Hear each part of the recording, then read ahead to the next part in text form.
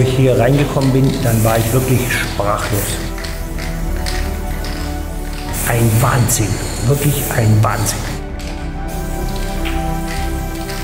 Und dann nach unten gegangen, dann habe ich gedacht, das gibt's doch nicht, aber das ist Leon. Bei Leon gibt es immer was, was nicht geplant ist. Ich finde es einfach toll, auch durch andere Künstler und deren Werk zu sehen, wie vielfältig die Kunst einfach ist. Und dass es da so viele Möglichkeiten gibt, sich in der Kunst selbst zu verwirklichen. Und da hat jeder Künstler seine eigene Herangehensweise. Und in Mallorca hat Jean Miro gemalt. Und von allen Ateliers, Plätzen weltweit ist dieses Atelier einer der inspirierendsten Orte, die ich jemals gesehen habe.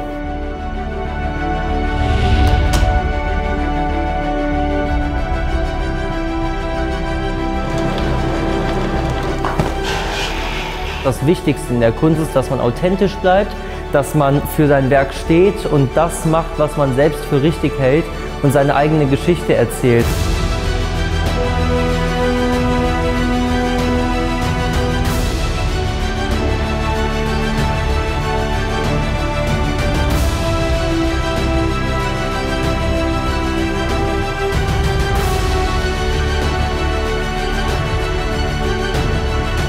This exhibition is amazing because it's not in just one space, it's a journey from one room to the next. Die Unterschiedlichkeit der Kunst, die wir hier sehen, die ist immens. Man kann Ausstellungen sehen in der großen Halle von 2020.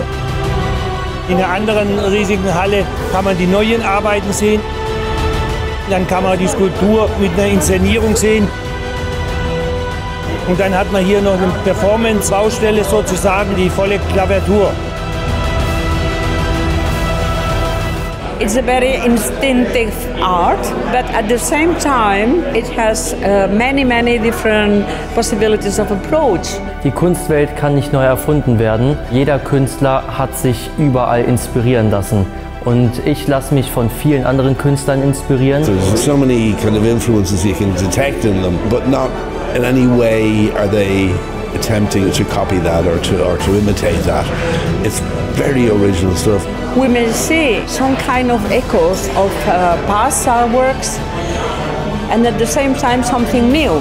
Hat einen Strich, wo du sagst, das passt. Das ist so, als ob das schon eine Antike geworden ist. Es sind ja auch ganz viele antike Muster, die mit aufnimmt. He's building bridges between what we know and what we discover through his paintings. There's some works that really speak to me, that are architecturally and also super decorative at the same time, which is a rare combination, I think.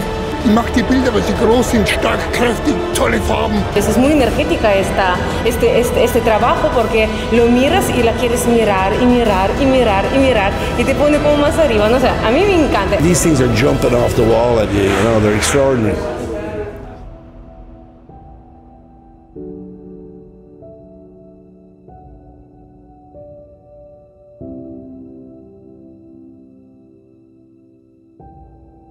Thank you.